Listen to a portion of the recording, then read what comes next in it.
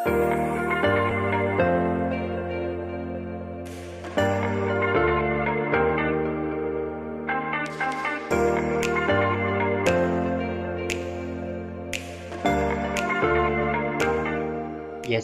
2019, Paper 2, Question 10.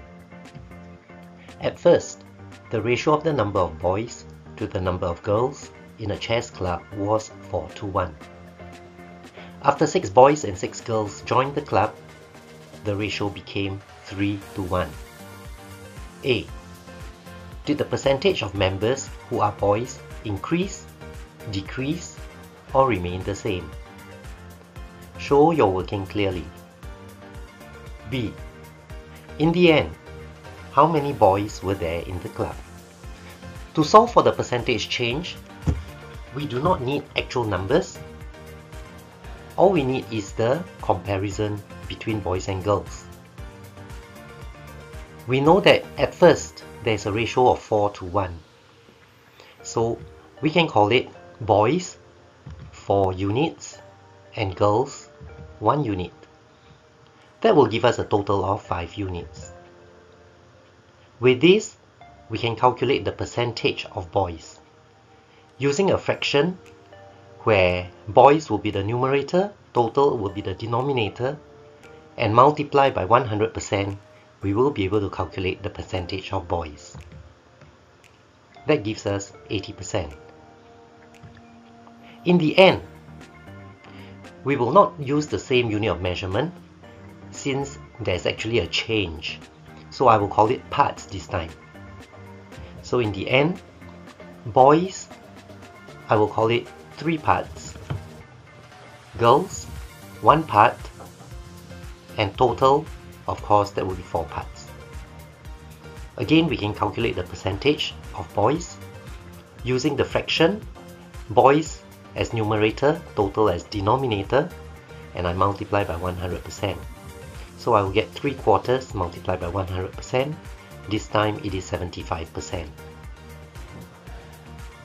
Comparing 80% and 75%, we know that the percentage of boys has decreased.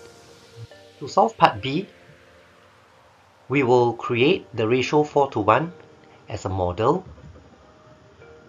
So we'll have boys having 4 units and girls having 1 unit. Now, since the number of boys and girls who are going to join the club is the same number, we will join them from the left of the model. This will cause the ratio to be different, and it's now 3:1, so I will call it 3 parts and 1 part. The difference between this is now 2 parts. In this question, you notice both variables have changed. Boys have changed, girls have changed, totals have changed. But there is one item that did not change, and that is the difference. Although the difference did not change, at first it was known as 3 units. Now it is known as 2 parts. So we need to make this difference exactly the same. The fastest way is to use a ratio. Using the ratio for, at first, boys 4, girls 1, the difference will give us 3.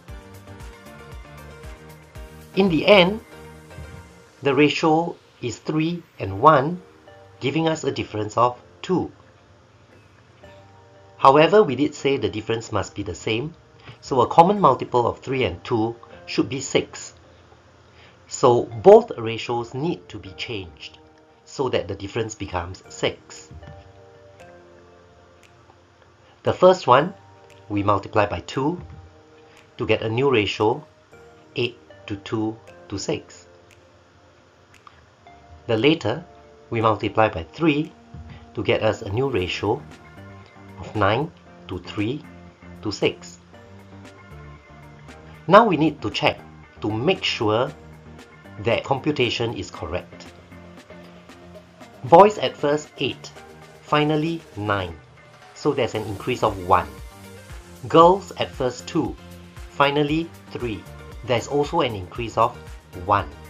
So this corresponds with the increase of the same number of boys and girls. We can therefore say 1 unit represents 6. Since the question is asking for boys, in the end, there should be 9 units. So 6 times 9, that will get us 54.